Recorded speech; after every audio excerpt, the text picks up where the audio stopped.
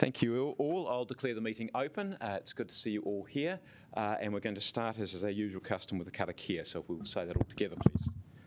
Whakataka hau ki te oru, whakataka hau ki te tona, kia mā kina ki uta, kia mā taratara ki tai, ehi aki ana te atakura. Hei tio, hei hoka, hei hauhu, ti hei mauri. We got there, well done. Take a seat.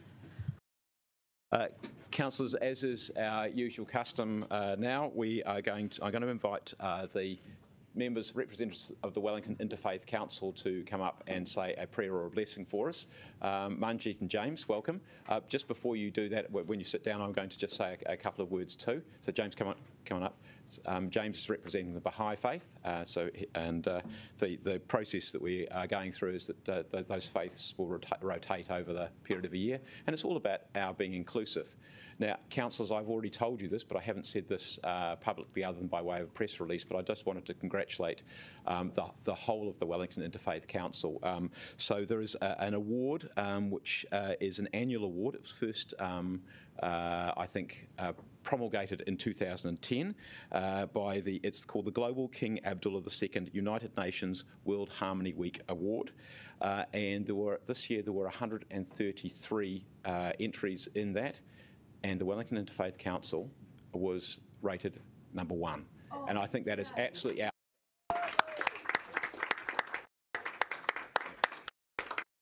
And I just want to say that reflects, I think, the wonderful work that the Wellington Interfaith Council has been doing in bringing faiths together and promoting understanding and promoting harmony. And, you know, after the events that happened in Christchurch in particular 2 years ago, I think the response which was made to that, which was about running forums, it was a bit that I certainly experienced, the running of forums where different faiths were able to explain their faiths, to demystify those faiths, to have, you know, members of the public come in and enjoy that, and also enjoy food and fellowship together. I think that was spectacular, but that is only just one of the many things that you've done. So I just want to say again, well done, well done, well done, and thank you for making, you know, speaking essentially to what Wellington is about, which is about community and about celebrating diversity, and that's a fabulous thing. I'll hand it over to you, Manjeet and James.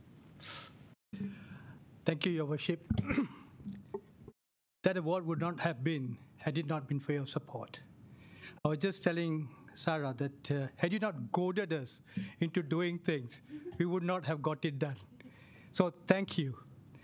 We have a unique problem. We are getting a gold medal, we are getting a certificate, but we have no space to hang it. We don't know what to do with it yet. So at the next council meeting, we may come back to you to find some space for us. And I think it'll be a pleasurable exercise for you. Today, I have James from the Baha'i faith. The Baha'i celebrated Nowruz about 10 days ago. That's their New Year. So we thought it'd be appropriate for him to say the prayer for today. Thank you. Thank you, Your Worship and councillors. A key principle of the Baha'i faith is unity in diversity, perhaps the most important principle of all. So I'd just like to read a very small piece, and then there's really just a one-sentence prayer that you could memorise if you wish. Unity in diversity. Know that the order and perfection of the universe require that existence should appear in countless forms. There must be differences of degrees and stations, of kinds and species, for existence to shine forth with the utmost perfection. Consider the world of created things, how varied and diverse they are in species, yet with one sole origin. All the differences that appear are those of outward form and colour. This diversity of type is apparent throughout the whole of nature. Let us look at the beauty in diversity, the beauty of harmony, and learn a lesson from the vegetable creation. If you behold a garden in which all the plants were the same as to form, colour, and perfume, it would not seem beautiful to you at all, but rather monotonous and dull. The garden which is pleasing to the eye and which makes the heart glad is the garden in which are growing side by side flowers of every hue, form and perfume, and the joyous contrast of colour is what makes for charm and beauty. So it is also with trees. An orchard full of fruit trees is a delight. So is a plantation planted with many species of shrubs. It is just the diversity and variety that constitutes its charm. Each flower, each tree, each fruit, beside being beautiful in itself, brings out by contrast the qualities of the others and shows to advantage the special loveliness of each and all. God grant that the light of unity may envelop the whole earth. God grant that the light of unity may envelop the whole earth. Baha'u'llah. Thank you. Your Worship, could I just make one announcement before we move back?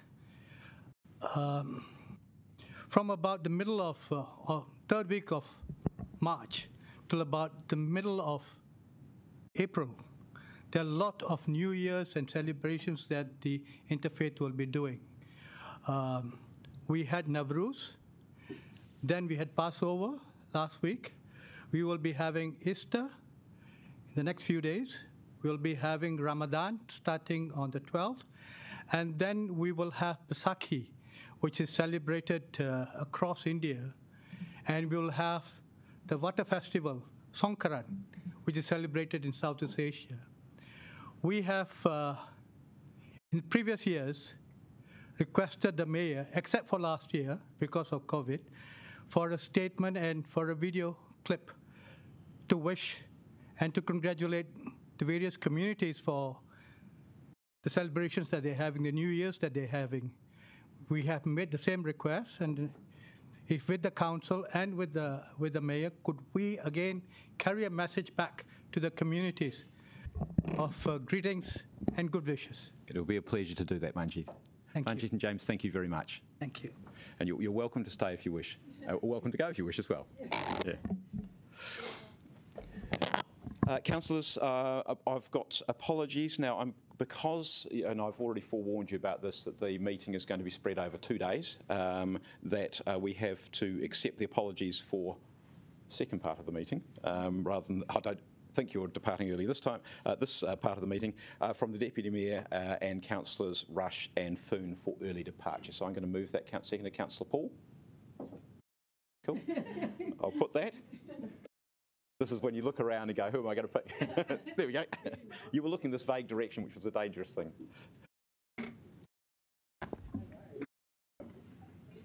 Ready to go with there.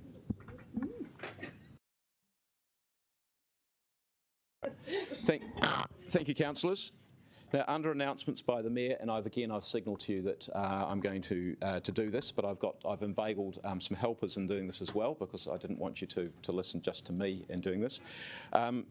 Sadly, we have over the last month, since the last council meeting, lost several prominent Wellingtonians. When it was suggested to me that we do an obituary, I think at that point we only had a couple, and it has sadly expanded to 6 people who we are going to say some obituaries for, and they are all people who have contributed significantly in different ways to our city.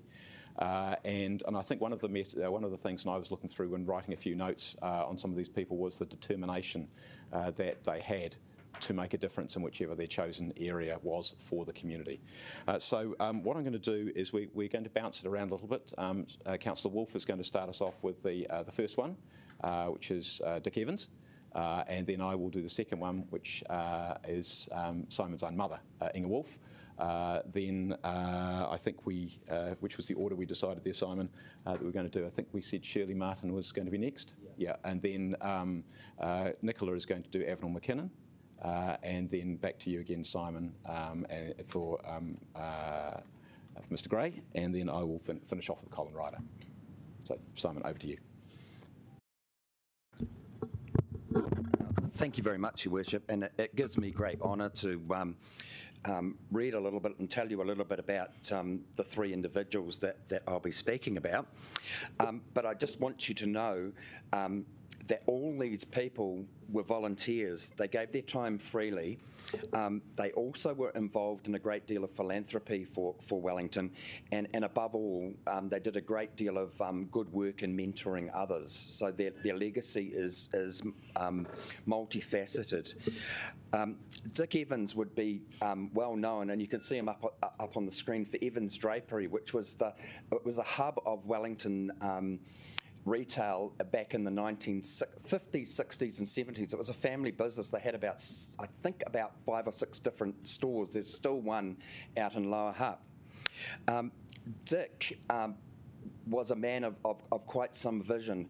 He set up the Wellington Rugby Supporters Club back in the early 1960s. It was the first supporters club of its type in New Zealand. And the way that it was set up was that it helped young people who were underprivileged get into playing sport, and particularly rugby. It set up events and activities, and particularly in welcoming people to Wellington. And the Come On Wellington phrase was the absolutely positively Wellington phrase. Everybody used to say, "Come on, Wellington," and that was Dick. Dick was a character, a very solid part of the Wellington community, and he was extremely modest and proud. And during the period that he was in Wellington, because he shifted to Auckland in his, I think in his 80s, he was always a very good ambassador and advocate for Wellington, and he contributed greatly to Wellington's vibrancy and vitality. Andy Leslie, the former All Black captain, recognised Dick's contribution recently. He was, and this is Andy's words, he was a wonderful ambassador for Wellington, not only rugby, but the city. He dedicated a huge amount of time and energy to it. I give you Dick Evans, and I wish his family and all his friends only the best. Thanks, Councillor Wolfe. I'm privileged and honoured to say a few words about Inga Wolfe, and I thought it was probably better that I did that than Simon did it. Inga, of course, is Simon's mother, and she passed away on the 26th of February, aged 86. She was born in Vienna, and they obviously this was in the time just leading up to the Nazi occupation of Austria. The family moved to Czechoslovakia and then did a pretty daring sort of escape through via Berlin to fly on holiday, which of course was a one-way trip. They weren't intending to come back to Britain, and thence after the war moved to New Zealand in the 1950s, 1957. And Inga, I think particularly, we're recognising the contribution that she made to not just to Wellington but to New Zealand in terms of the foundation of the Holocaust Centre of New Zealand.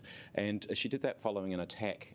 We've been talking about tolerance, inclusivity, but she did that following an attack on the Jewish part of the cemetery at Makara in 2004, where graves were smashed and swastikas daubed on those graves. And so Inga, rather than getting angry about it, although I'm sure there was a steely determination in there, said that we must tell the stories and make sure that we tell those stories so that these things, people recognise what happened and that it should never happen again. Sadly, of course, we have seen genocides happen in more recent years as well. But she was part of establishing the Holocaust Centre in 2007, and she was the co-chair of that. And it was opened with a simple message: today, the lessons of the Holocaust are poignant to combat increasing intolerance and racism, to teach the value of human rights and the celebration of diversity. And I think what we've seen from the Interfaith Council says that is what we are saying. That is not us. We do not do that. She also served on the advisory board of the Anne Frank Travelling Exhibition, and I know she travelled widely speaking about the lessons of the Holocaust. In other roles, Inga was the Wellington president of the women's business group Zonta, and also served as national president of Arthritis New Zealand. And it was actually in that role that she was given a QSM in 1992. She was a 2019 finalist in the Women of Influence Awards, Community Hero category, and more recently, in fact twice, was a finalist in the Wellies Awards, again for community service. There can be no doubt that Inga Wolfe contributed immensely not just to our city, but also to our nation, and I think in bringing that message also to the world. And, I'm honoured to say a few words just to recognise her. Simon, back to you again. Your Worship, thank you for the tribute to my mother. She is greatly missed, but she also has left a wonderful legacy, of which I'm but one part of it. I also would like to thank my council colleagues at this stage for all your messages, and the Wellington public as well. It's been a little bit overwhelming, but I would like to say on behalf of my sister and I and our families that the goodwill and the wishes have been absolutely appreciated and gratefully received. And now I have the honour of talking a little bit about one of my mum's friends, Shirley Martin. And Shirley and my mother, in a lot of ways, were kindred spirits, fierce resolve, and the ability to bring people on board and to work together for common causes. The headline in the Dom Post by Nicholas Boyack stated, "Shirley devoted to keeping Wellington's ambulance service free," and she absolutely did. She gave more than 60 years service to Wellington Free Ambulance, the Laura Ferguson Trust, equally, and when the Mary Potter Hospice was founded, Shirley was in there with boots and all. There would be few people in the city that would have raised as much money for charities as Shirley Martin. And it's lovely to see on the screen her husband, Alan Martin. LV Martin was an iconic business. And some of the stories that have been told about the way that Shirley treated clients of LV Martin, we have a lot to learn in this day about how we treat people. But Shirley was a leader and an entity in her own right. And I was recounting the other day to a friend how if you got an invitation round to Oriental Bay, you knew you were going to get warmth, wisdom, fine cuisine, and inevitably there would be a request that you couldn't say no to. And it was done in the absolute nicest and most loveliest way. And aside from being out there on street corners raising money for the various charities, and especially Wellington Free Ambulance, Shirley had other methods of being able to get people to work in a team environment. And Wellington Free Ambulance was her passion, and she achieved greatness with that, and that will be her greatest legacy. So I am again honoured to be able to pay a tribute to another wonderful Wellingtonian. Thanks, Councillor Wolf. Councillor Young, would you like to say a few words about Avenel McKinnon, please? Yes, I would.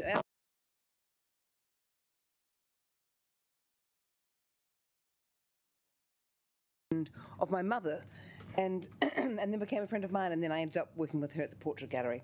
So she died recently on March 12th, aged 71. Unbelievably, she actually looked older than that because she'd been very sick for many, many years. And it was always amazing that someone as ill as she was would still carry on like she was a perfectly operational human being at to a lot of personal cost to herself. Anyway, she was a prominent art historian. She grew up in Christchurch as a member of the very wealthy Gough family. Always helps to, if you wanted to collect art, be an heiress. Avenel was particularly well known because she was the founding director of the New Zealand Portrait Gallery, which opened in 2005.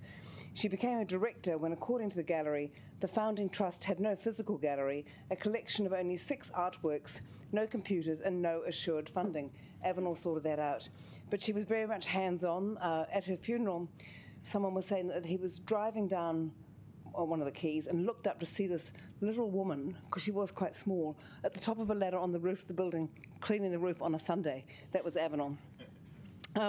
So anyway, she was. They moved into Shed 11 in 2010, and then Avenel retired. Some of you may have met her if you've been to Beijing on any official trips, because her husband, John McKinnon, was our ambassador. there.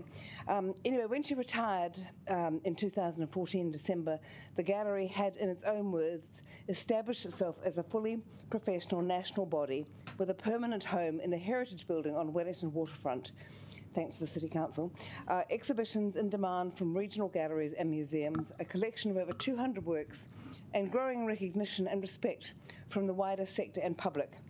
Avenel nurtured and encouraged the careers of many artists, particularly portrait painters, discovered lost portraits for display or acquisition, created a program of exciting and innovative exhibitions, and built a network of loyal supporters, private donors, and institutional funders.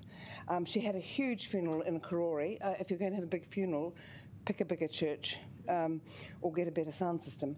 But it was a really lovely funeral. Avenel was made a member of the New Zealand Order of Merit in 2015 for services to the arts and will be hugely missed by the arts community in Wellington. A lovely, gracious,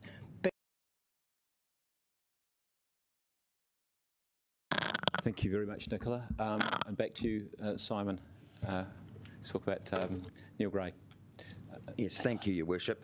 I'm pretty sure that these people that we're paying tribute today all knew each other as well. So it's, again, with a lot of honour that I pay tribute to probably the shyest of the group. All these people are humble and modest that I've talked about, and I'm pretty sure that the others were equally so. But Neil Gray was very shy. He was a quiet achiever, and he should be recognised in a similar sort of way, in that he did achieve a lot for Wellington, and particularly as an arts administrator in both the performing and visual arts. He was also one of the sharpest legal minds that this country's ever produced, and he gave of his time and energy and expertise freely, pro bono. The length and breadth of what he did in respect of being the inaugural chairman of the Theatre Arts Trust, the legal advisor to Toi Whakaare, Circa and Bats Theatre are included in that, and he was honoured in 2015 for his contributions to theatre arts. He was also a finalist in the Wellingtonian of the Year Awards, and he was an amazing man with his wife Tia Huia, who contributed. They were a fantastic tag team, and Tia also contributed to the city in amazingly different ways in welcoming people here to Wellington. She worked for the council, and Neil was that solid force right behind.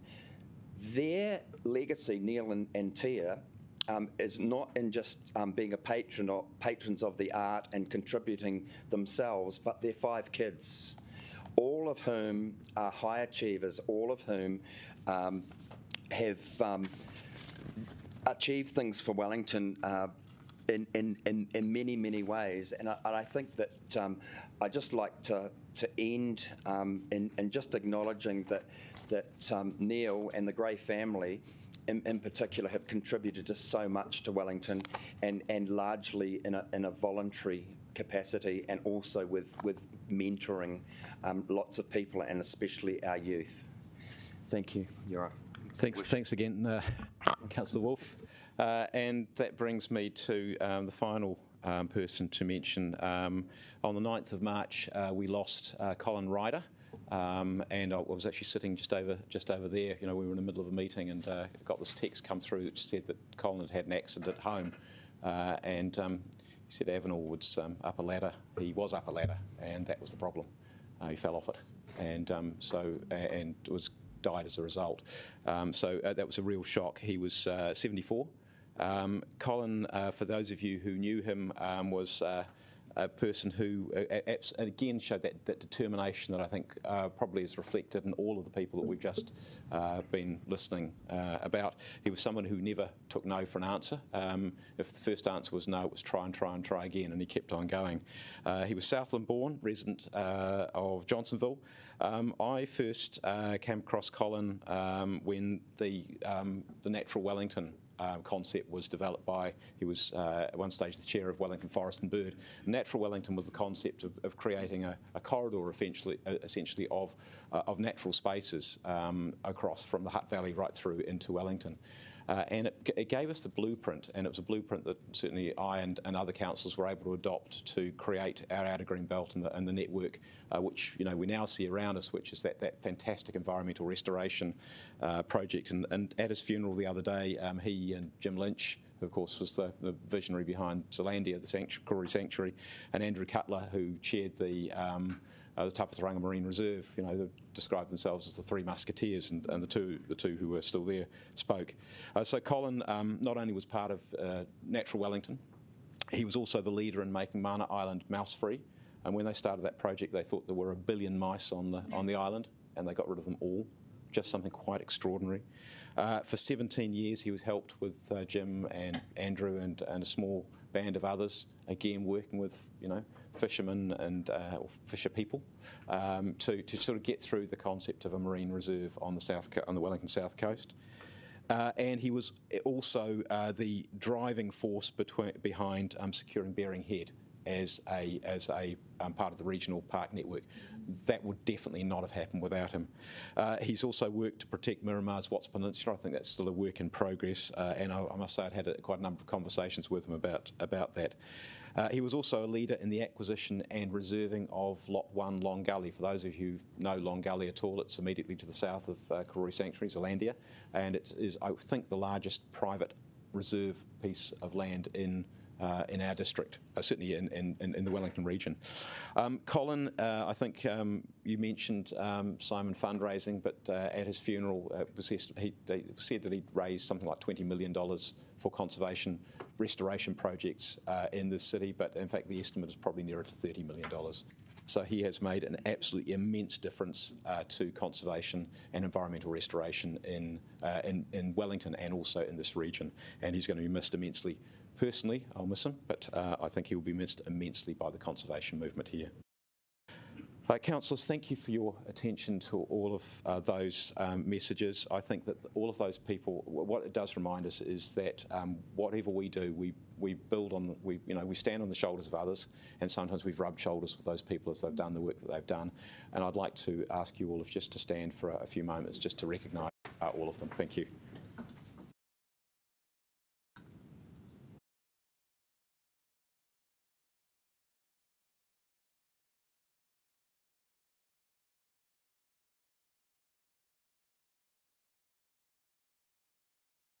Thank you very much.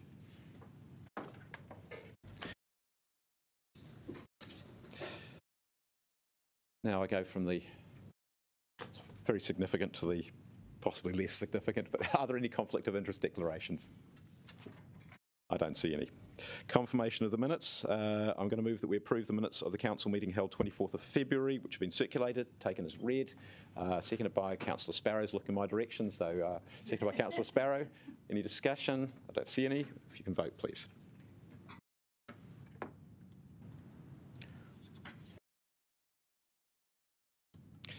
Okay, there are no items not on the agenda. There are no requests for public participation. In terms of the order of business, and I'm going to speak to the last of those, but again, it's been signalled to you, we're going to change the order so that the long-term plan consultation goes last, and we'll obviously explain that publicly in a moment, or at least at the end of the meeting. So first of all, we have item 2.1, proposed road closure. Over to Councillor Sparrow.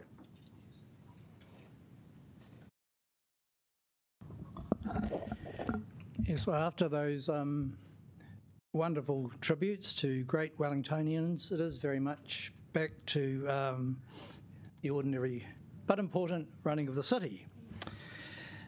According to the Dominion Post's advance report on this meeting, and sadly I don't see any representatives here, They could be, yes, but they're not here in person.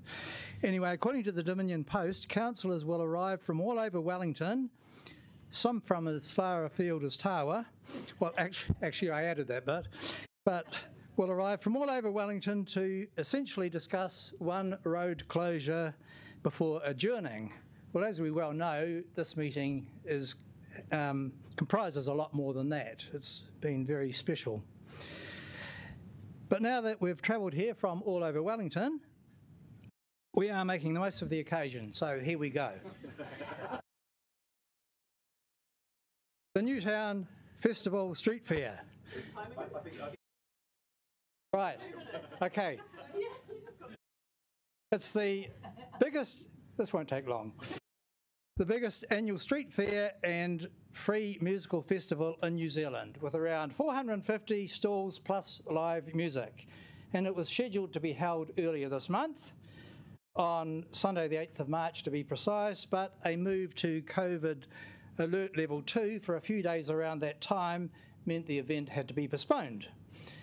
The Regulatory Processes Committee had actually agreed way back in June 2020 to the requested road closures for earlier this month. So the rescheduled date for the festival is Sunday the 11th of April, and as the next Regs meeting isn't till Wednesday the 14th of April, this is the only opportunity for us to agree to the road closure for the revised date. So as this is a repeat event and it's been going many years and no objections have been received to the proposed road closures, I move that we agree to recommendations 1, 2 and 3 in this report, and I believe they're going to be seconded by Deputy Mayor Free. Thanks, Councillor Sparrow. We've noted that, in fact, because there is nothing actually to say which actual event this is for, that what we're going to do is, with your collective forbearance, to mention the word Newtown Festival in there, and also that the streets are as set out in the relevant Regs Committee report, which we will put on there. So with your forbearance, while Hayley puts that into the recommendations. Councillor Deputy Mayor Free, do you wish to say anything? Very quickly, this is a fantastic event and will follow on very nicely from Kupa Dupa, being a kind of a different sort of event, but one that involves everybody out and celebrating in our public spaces. So I'm very happy to second this. Councillor Fitzsimons. Yeah, just very briefly, I just want to, as a Paikawakawa Southern Ward councillor, really acknowledge Martin and Anna for the amazing amount of work they do with the Newtown Festival every single year, and it's just an iconic event in Wellington that has started the career of many musicians and still plays an amazing role in our community, and it's much loved. So I'm absolutely thrilled that we can do this. Anyone else? Councillor Foon. Kia ora, and yes, I think just to back up what's being said, but what we witnessed, I am more than happy to help close the roads for this festival, because as we saw in the weekend, when you create spaces for people, you get more public life, and that is what Newtown Festival has been doing for its people, and so yes, we're right behind it, so thank you. Thank you, Councillor Sparrow. Nobody else? You still working on that? I'm going to flip it. Okay, councillors, I'm just going to speak very, very briefly, just to help Hayley actually find the date of the original paper. We've mislaid the date of the original paper. Look, I just also wanted to endorse the comments that you made. The work that not only led by Martin and Anna, but also there's a whole massive group of volunteers. I think has been absolutely fantastic. I think you put. Bookend, so you've got Easter in the middle, bookending that with Cuba Duper, which has been absolutely magnificent. I mean, last weekend was absolutely brilliant to see 120-odd thousand people on the Saturday. I don't know how many people there were on the Sunday. I don't know how they measure those, but a lot of people out there absolutely having a fantastic time, and to see the creativity that was displayed there. But the organisation that is required to put together an event of that scale is massive. And the Newtown Festival is on that same sort of similar scale. They are massive events, and the fact that we are blessed in Wellington to be able to have those events when you look around, particularly when you look around the world at the moment, is quite something to be very, very grateful for. And I also wanted just to say that the fact that the Newtown Festival has been able to be rescheduled, I think, is when they first said we're in COVID level 2, and it's like, oh no, and the cancellation was pushed. I got on the phone straight away and said, hey, can we find, is there another date you can find? They said we were already worked on that one, so that was great. So they weren't giving up on it, and I think just about everybody who was wanting to be involved in it, on the original date is still able to be involved in this date. So I think we're all really looking forward to that. And hopefully the sun will be shining, and it'll be a wonderful day in Newtown, a wonderful day for Wellington, and again, hundreds of thousands of people out there enjoying themselves, which would be fantastic. Hayley, have we got the date? Right. Okay. Well, councillors, we'll plug the date. We'll plug the date into the meeting. It's the date of the paper that we're looking for. Yeah, it's the date of the original paper, because all the streets which will be closed will be set out in that. So with your forbearance, okay, yeah, if you're happy with that. Okay, right, you're happy. So we've got that set up there. We're going to plug in the word Newtown Festival. It's set out in the report. Cool. Right. Okay. So it's been moved and seconded. We will put the vote. Oh, so right of reply. Sorry. Right. Well, I'll just say, the original regs meeting was actually a Zoom one. The minutes reminded me, and we actually had Martin and Anna on Zoom presenting to us, so they do a wonderful job. Yeah, thank you. Okay, you can now vote.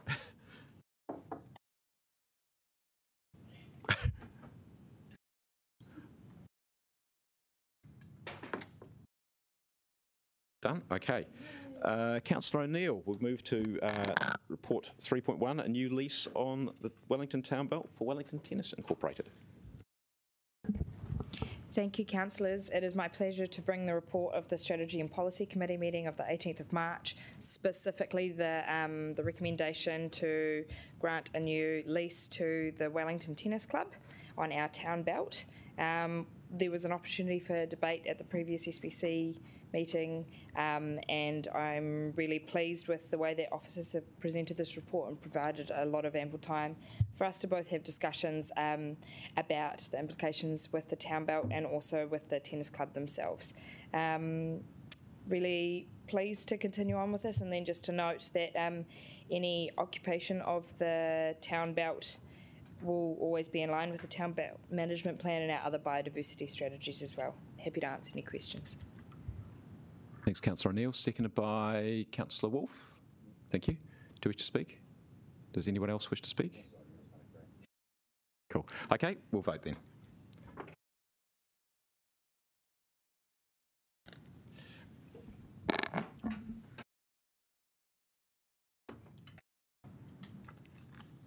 Thank you. Now, for those who are watching on Zoom, what we're going to do now is we're going to move into public excluded. At least we're going to propose to move into public excluded. It'll be, I think, a very, very brief item. So if you want to come back in a couple of minutes' time, I'm sure you'll probably be back in the room, and then we will explain what we're going to do in respect of the long-term plan. And how we're going to proceed with that. So, councillors, I'm going to move the recommendation in front of us, which is that we, pursuant to the Local Government Official Information and Meetings Act, etc., under 4.1, where this is a request to renew the membership of a District Licensing Committee list member and to appoint an additional list member. And to protect the privacy of individuals. That's the reason that we propose to go into public excluded, which is Clause 7.2a, and the grounds section 48.1a. These the names will be made public in very, very short order. Usually they're made public within 24 hours, but it makes sure that we look after people in terms of if somebody wishes to say something about someone that we look after their privacy. So I'm going to move, seconded by Councillor Fitzsimons. Thank you. Any debate? I'll put that.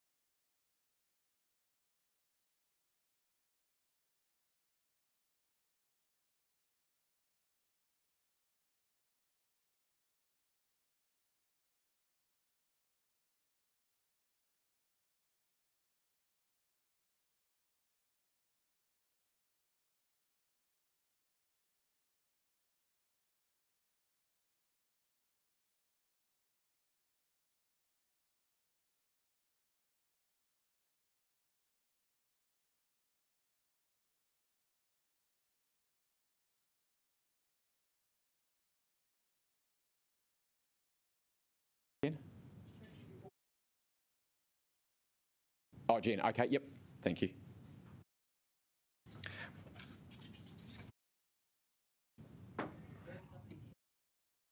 Yes, yes, indeed.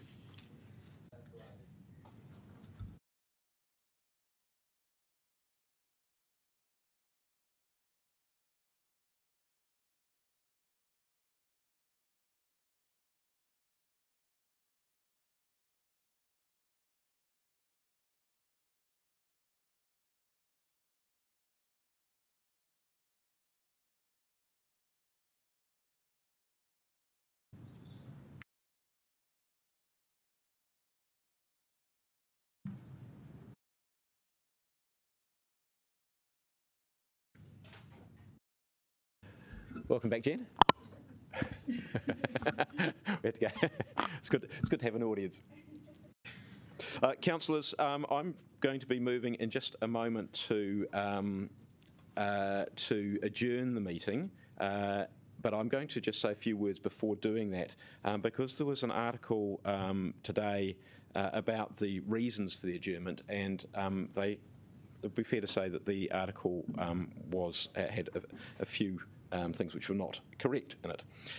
So the article suggested that the reason for adjournment was related to Wellington Water's information related to Wellington Water. In fact, that's not the case. The Wellington Water issues have been well signalled and are across multiple councils, actually. The reason for the delay is quite simply it's the complexity of the LTP. I think the Chief Executive has described it, and I would agree with her. This is the most complicated LTP that we have, that the Council has had in all the years we've had LTPs. The reason for that is the multiplicity of significant issues that we face all at once, and that is a challenge for the Council, for the City, but is one which I think we've handled well. But it's also that we've included a number of options in most of those, and actually I would see that as a really strong part of an LTP, that we don't just go to our community and say, here is the status quo and here is an option, but actually in many of these cases we've given multiple options, and I think that that is a real plus. What it has meant, though, is that the auditors have had to go back and check, all the way back from, if you said this in the document, check all the way back into the document and satisfy themselves that that they can see where the information, where the statements have come from, where the numbers have come from. So it is not correct to point the finger at Wellington Water for the audit delay. It is an issue of the complexity of the work that is being done, and I'm going to move in a moment that we adjourn till 4 p.m. on Tuesday the 6th of April. I've got to do that too. Yep. So before I do that, though, I have to do one other thing. So what I've got to do is, because the motion will be to move to adjourn till 4 p.m. on Tuesday, that takes us beyond our 6 hours. Even though we're not actually meeting, we've still got to do this. So I'm going to move, first of all, that as per Standing Order 11.7, and thanks, Heidi, for making sure I did that in the right order, that we continue the meeting beyond the 6 hour limit. And so I'm going to look for a seconder for that one. Thank you, Councillor Condi. So we'll put that one first. Is there any debate on that? No? Cool. We'll put that one first.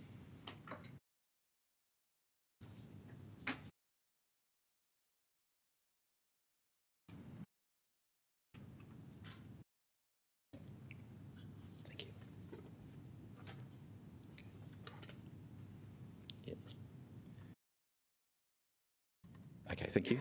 Thank you. Now, I'm not sure how I'm going to do that one. I'll do that later on. Yeah. I'm going to move that Council now adjourn the meeting until 4 p.m. on Tuesday, the 6th of April 2021 in these rooms. Is there a seconder for the motion? Councillor Paul, thank you.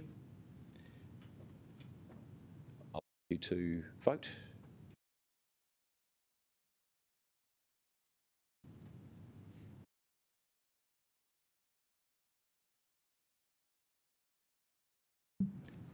All done.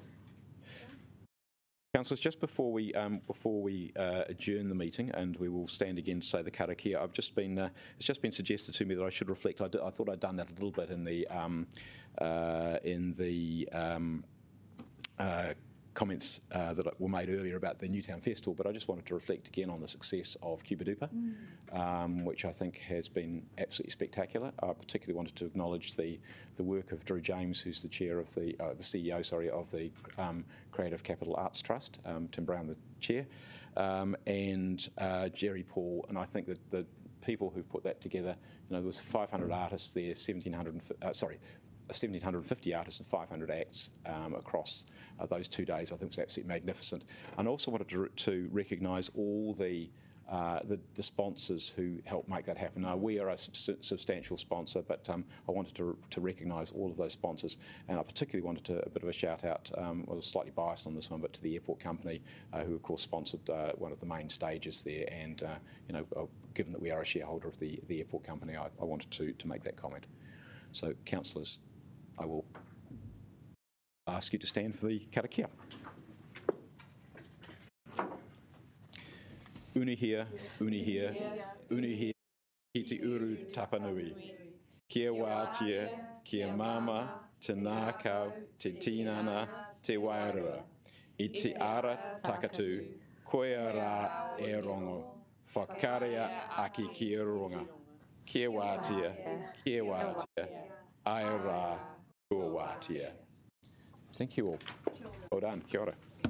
And we'll see you all back for stage 2 after Easter. And look, can I just wish you all a very, very happy Easter as well, and a good, safe and restful Easter. I think we probably all need a little bit of a break, because this is going to be a lot more to deal with in the next, the next few weeks. And the next break, I guess, the substance will be July. So, yeah.